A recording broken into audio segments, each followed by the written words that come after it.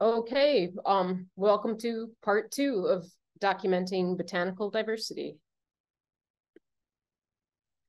So this is just a little bit of a case study on using iNaturalist as a tool for detecting and monitoring potential invasive species.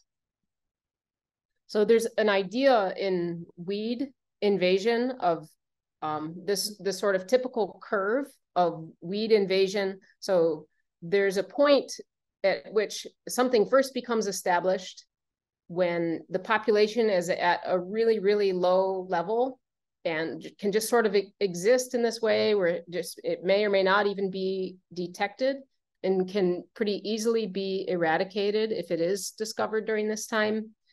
And then this is this idea of the sleeper weed, where these non-native species will be in the landscape at really low proportions and people kind of ignore them. And then all of a sudden something changes.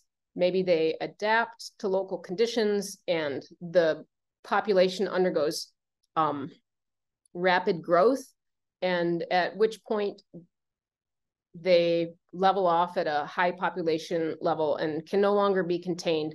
So the idea of being able to discover or find weeds somewhere along this part of this graph, through time, gives you an opportunity to try to eliminate weeds or prevent them from becoming widespread invasive species.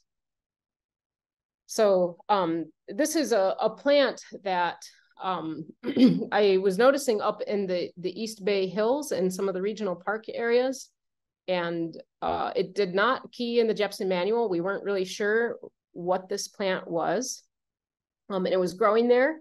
And I started kind of looking through iNaturalist and finding, oh, wow, this thing is actually in a few different places in the East Bay Hills. And then I met this guy, Alex Hebert, on iNaturalist, who's a student who studies Lamiaceae and has a really good handle on global biodiversity. So this is a case where being able to sort by taxon really enables experts to kind of look through and help to identify these things. So he was pretty quickly and easily able to identify this species. And part of the problem is we were looking in the Jepson manual trying to figure out what this thing is, or not really knowing where it's from, when we should have been looking in the European flora, which we later discovered.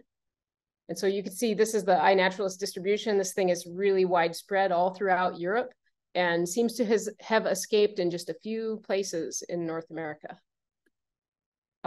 So now we have all these iNaturalist data. So it was a matter of going through and trying to locate all these populations and try to get a handle on exactly where are these. So sometimes people, especially if you take a photo really quickly and you don't wait for the satellite connection between your phone and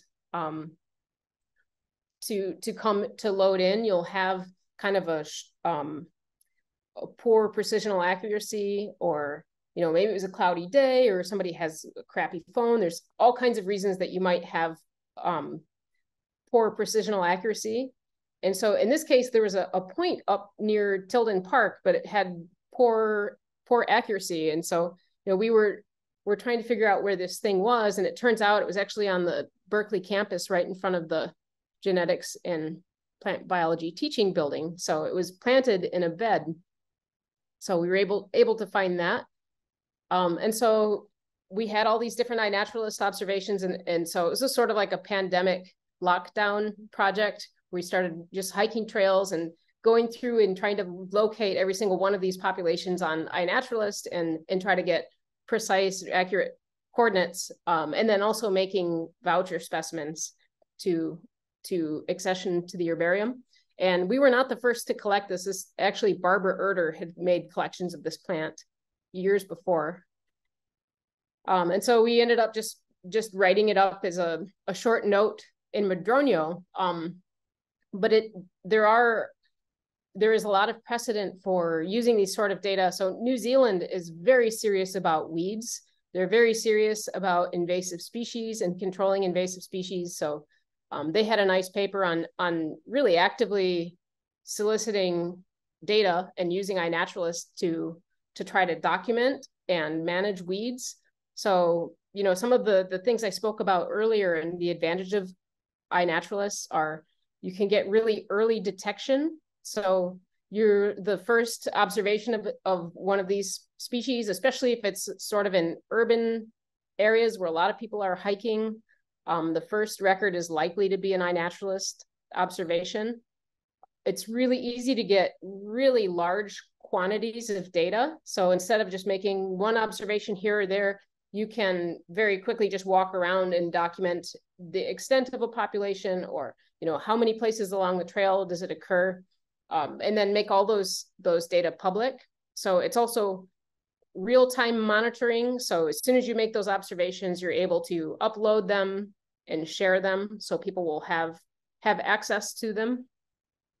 And then also the technology has improved now. The precisional accuracy using your cell phone is about as good as at least the GPS units that I've had in the past. And so that seems to be continuing to improve. And it's really only in the last 20 years or so that people plant collectors have routinely had access to a GPS in the field and are able to get this sort of precision of data compared to the hundreds of years of herbarium collections we have. We often don't have very precise distribution data.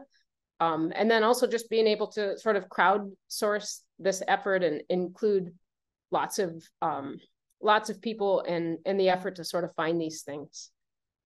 So it's just a sort of a short example, but I'm happy to take any questions from that.